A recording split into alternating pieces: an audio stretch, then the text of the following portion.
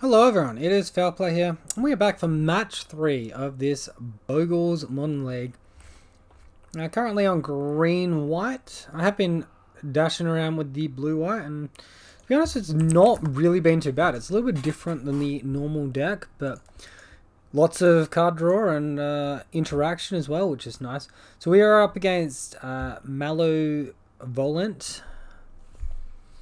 We've revealed our Lurus Companion. This hand doesn't seem good enough to me. Like, if I had 2 core Spirit Dancers, I'd probably keep this, but on the back of 1, it just seems a little bit fragile. And even if I go in on a Dryad Arbor, like Dryad Arbor with Spider Umbra Rancor doesn't really excite me at all, so I'm just going to mulligan this. Alright, well, this is pretty much the exact same hand, but Hyena Umbra instead of Rancor, I guess I keep. I don't really have a huge amount of choice. I'm not happy about it. We'll bottom the Arbor and ship it to our opponent. Okay, Mush's Bobble. Let's hopefully they're doing like a Swift Spit instead of a Thoughtseize. It's not looking too good at the moment.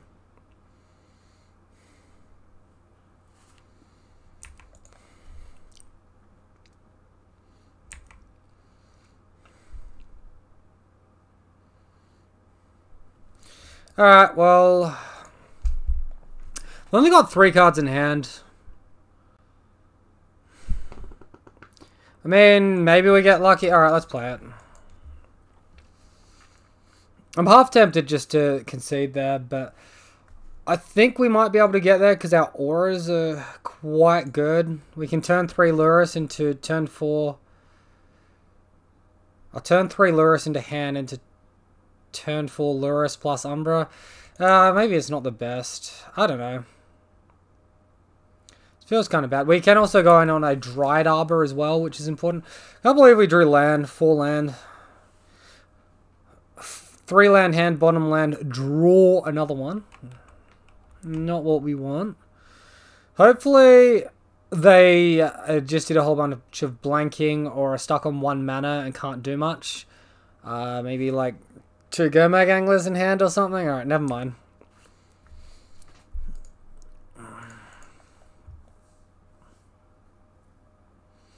Alright, here comes the Thoughtseize. So, yes, our opponent had it all. They get to see that we drew terribly. Now they are committing the Death Shadow down. The Gomag Angler. Well, that's not nearly as scary as the Death Shadow. I'm going to go ahead and get this Dryad Arbor. Maybe we draw a decent aura and we can start going off from there. Oh, finally. Alright, we find a creature on our turn 2, so that's not too bad. But our opponent's done a lot of work on their side of the board. I guess we get out our Temple Garden.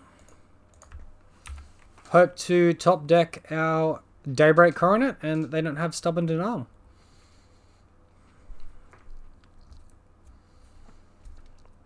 Honestly, that's a pretty good one because it gets us past Kill Spell. So, yep, there's the Fatal Push that we knew was very likely to be there.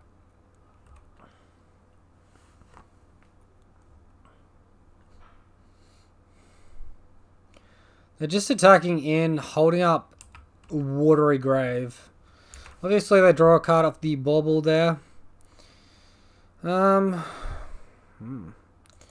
So we might as well attack our opponent. I can't see us winning if we don't ever deal damage to them. Fortunately, they've also dealt a lot of damage to themselves.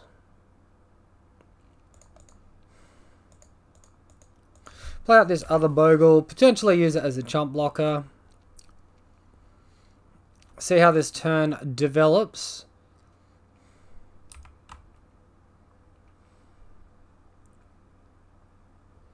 Well, they just milled a Stubborn Denial off the top with Thought Scout, plus the Bloodstained Mire.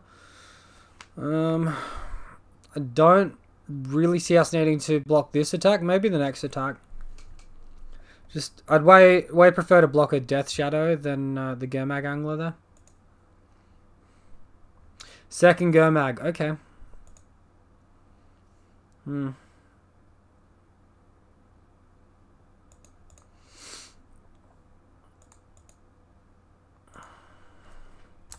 So I guess we rankle and then pass the turn.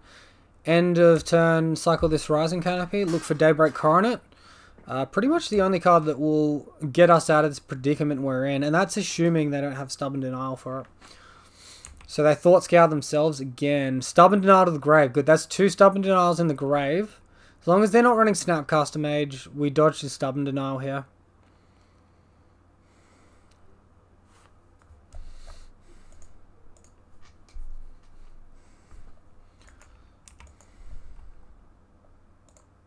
Got to chump block one of these Death Gurmags. That seems very odd. Okay. I think I want to chump block still. Is this just blue-black shadow? Haven't seen any red yet. So the likelihood of them having Snapcaster Mage is probably a little bit higher now.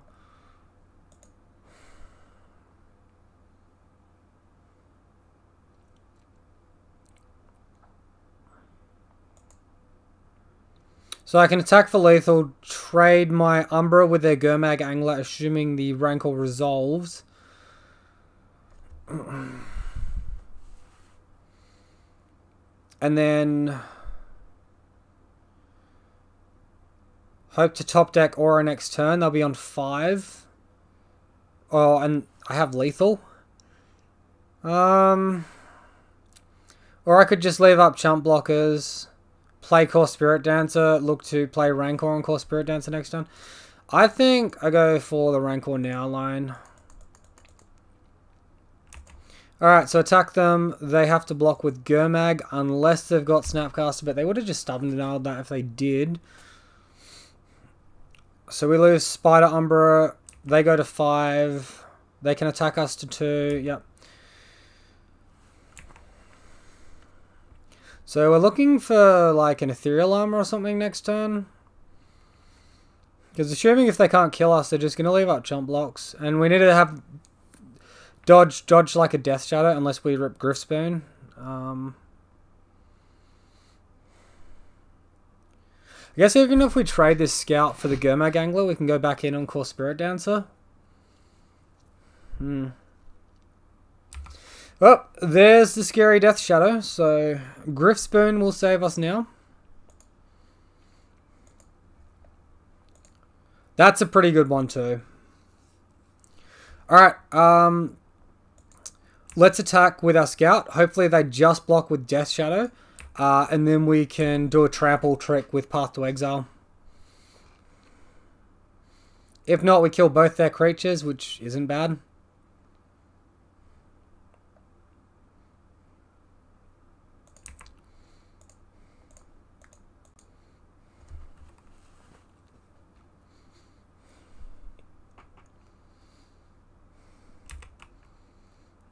Alright, so now we're looking for land for our Core Spirit Dancer. So we can do Core Spirit Dancer plus Rancor. Oh,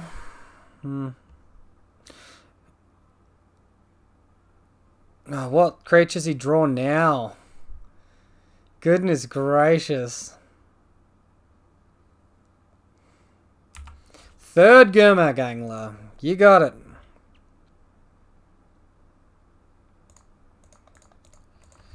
Alright, no Fatal Push, please. We are, like, bricking on land somewhat fierce. Although, like, we're also drawing gas, so I don't know if I can complain. Alright, there's the Fatal Push. So, path off the top to deal with Angler into creature.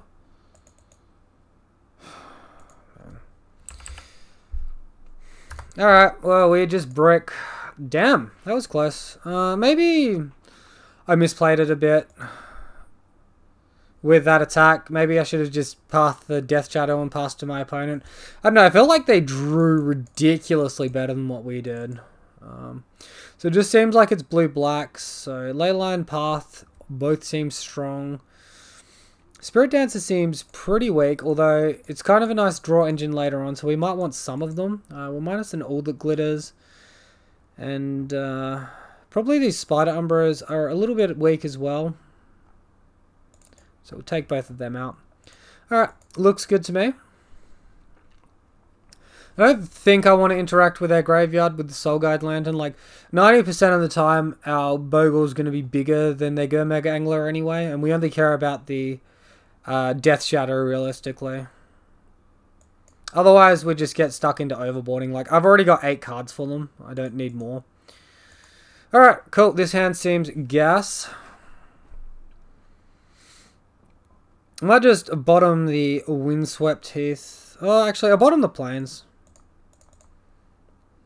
I might want, in case they've got Liliana, Windswept Heath to fetch me a Dryad. Liliana is, like, not the most common card at the moment, but, you know, they can still play it. It's still a very powerful card. Here goes. Goodbye to our Hyena Umbra. I guess if they don't have any other discard, if they have another discard spell, they'll take Hyena Umbra. If they don't, they'll take Daybreak, maybe.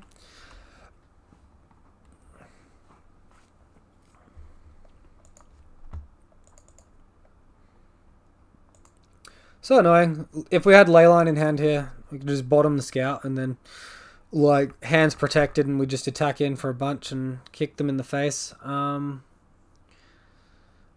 This can't be a hard decision. So I presume he's got another discard effect here.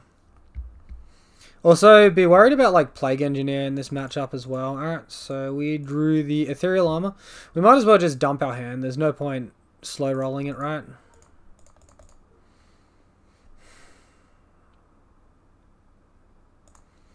Hopefully they just had the one discard spell and they were looking to get, you know, they were just a bit greedy. Maybe they get stuck on mana as well. Like, these decks only play 17 lands typically, so it's quite easy for that to happen to them.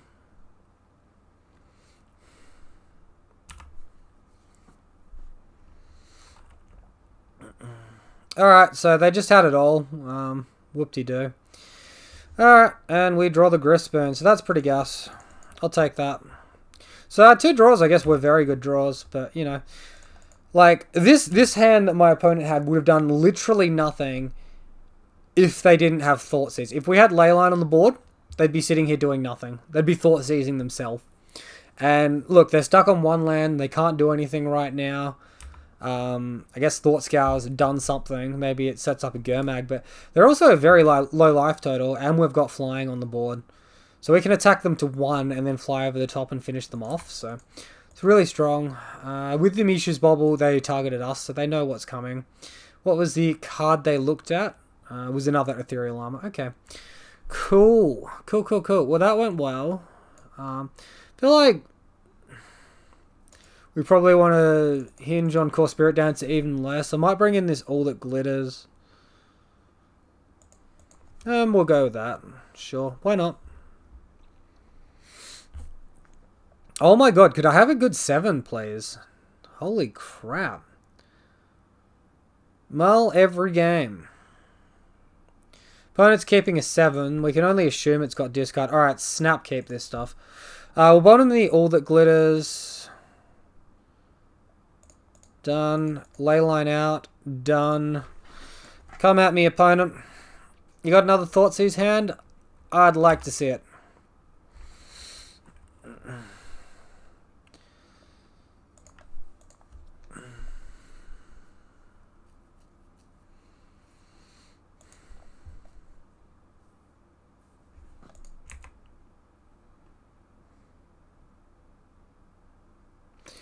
That's a good one too. So yep, just scout.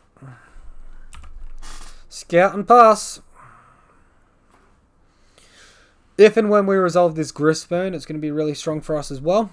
So Thought Scour, that's fine.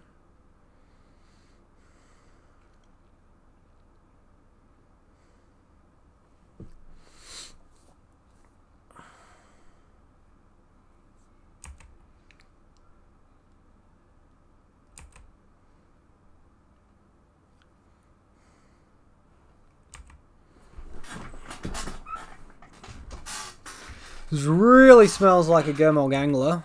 Or are they just holding up Stubborn Denial? That seems really bad if that's their line. Okay. I guess maybe they're just trying to get Death Shadow on board.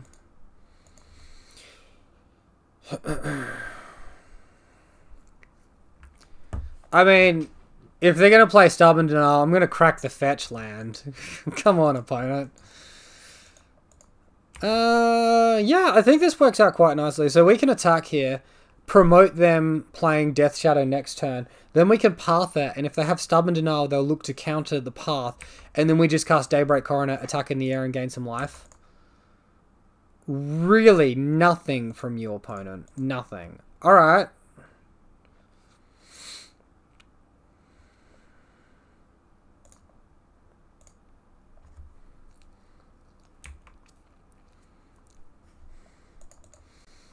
Yeah, good old top deck land to play around Stubborn Denial. I guess if they've got 2 Stubborn Denials, they can get us. Or Mystical Dispute does see play. They could tap that for 3 mana.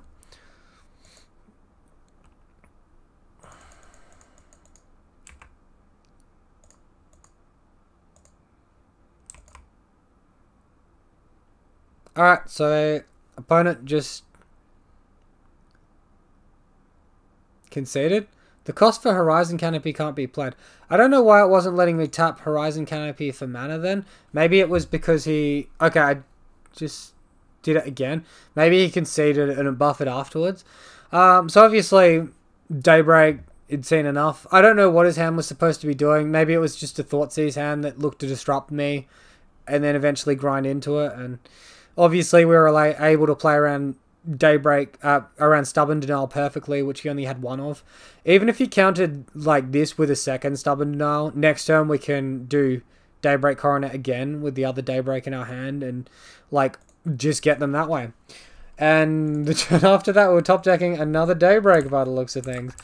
So yeah, looks like we managed to get there. I didn't think we were going to for a while there, but we came good, Fortunately, Leyline was very OP in Game 3 there as well. That was very, very clutch. So thank you all for watching. I hope you enjoyed the match here today. Leave a like if you did and comment down below. Let me know what you thought of it. If you're new, be sure to subscribe for daily Bogles content. We are doing 3 leagues a week with a blue, white, or band league on the Sunday as well. So if you're keen to check that out, hit subscribe and follow the channel. Thanks, guys. I'll see you next time.